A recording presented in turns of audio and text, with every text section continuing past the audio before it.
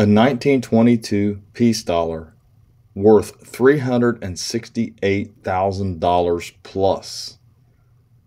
This is an amazing piece of history, and we're going to talk about that in this video, so stay tuned. But first, here's my CoinHelpu community. If you need help with a coin, post your images over here and ask a detailed question, and we'll help you out at CoinHelpu Community. Okay, so here we have it.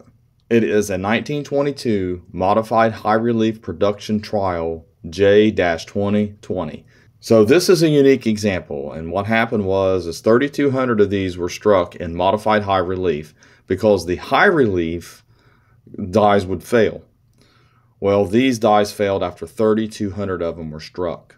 It was marked as the 3,200, the last one struck with those dies. So this one graded as MS65. So this one's up on Minshall Trading. VC Coins, Minshall Trading US Coins Peace Dollar. That's you can see what they call the breadcrumbs here.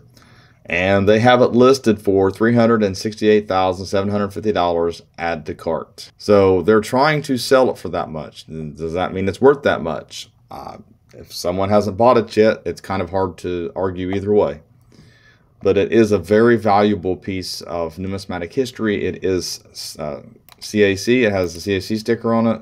But anyway, we can also take a look at the modified high relief production trial. This is the proof only. Mintage is 10, but only 1 are known to exist. And when you're looking over at PCGS, you want to scroll down and you want to look at the information. Ron Guth wrote this information. He said, currently the only known example in proof format is the coin illustrated above, which came from Raymond T. Baker Estate and was referenced in a 1922 letter from the Mint Superintendent Free Steyer to Mint Director Raymond T. Baker. I beg to submit herewith 3 peace dollars struck from the die in reduced relief, and the sandblasted pieces were the first strike. The coin was struck on the metal press to bring up the full details of the design. A second example of this die variety was struck on a regular production press and bears the ink notation 3200 in the left obverse field. This was the last coin struck before the dies failed. They melted them. Now, that doesn't mean there's not one out there, okay? Because there was an example found of a modified high relief and it was circulated. And this is where people run into problems. It's a high relief coin. The actual toning or patina of the coin is not what makes this a modified high relief. And I will show you some coins and show you what I'm talking about. And you can look at other examples, like this is the proof of when we were just looking at it, sold for $325,000, which kind of justifies the price of the other one in a sense, because if they're unique examples in those grades, obviously they're going to be worth some money. This one shows what it was wrapped in. That's kind of cool. That's why it toned. I mean, it was obviously reacted to the paper it was wrapped in. So we have these examples that have been found, and this one's AU50. I'm sure some of you have heard of this one.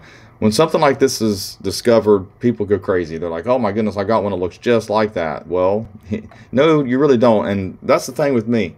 If you think you have one, I'm not your guy, because this has to be sent off. It has to be looked at in hand by a person who's actually has the pay grade to examine stuff like this, and I don't. So I'm not interested in them at all unless I think I might have found one, then I would send it off. That's how I would do it. So anyway, let's take a look at a few coins here, and I want to show you some peace dollars that look very similar to this one here. And we're going to take a look. So here's a little box of peace dollars that I have.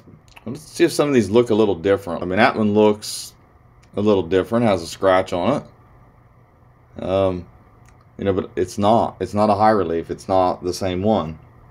I don't have a really good picture. Here's another example of toning on a coin that's typical. And I have some polished examples in here. Here's some other examples really cleaned and beat up. And coins tone in all kinds of different patinas. You just, from experience, I see all these coins all the time that has a similar patina to that AU50 there. And you can see the similarity. It's not about the toning, though. That's what people mix up. And we'll take a look here. You can look at it, you can see. You see the similarities as far as the patina is concerned, and that's not what you're looking for. Okay, I know people get excited and they think, "Oh, I found it! I've got to have one." And this is like that grandpa's, long time collection and been in a vault for I don't know how long, or the safe. I wish it was that easy, but you really have to have someone look at the coin in hand, someone who is definitely a professional, is qualified to do so. So it appears that a few of these was released into circulation and circulated, the net state ones. So it's always possible that, someone looking through bags might find one. I mean, like I said, it's one of those deals that this could be the only one that was out there and someone just happened to pick it up after circulated all these years. So thanks for watching my latest video.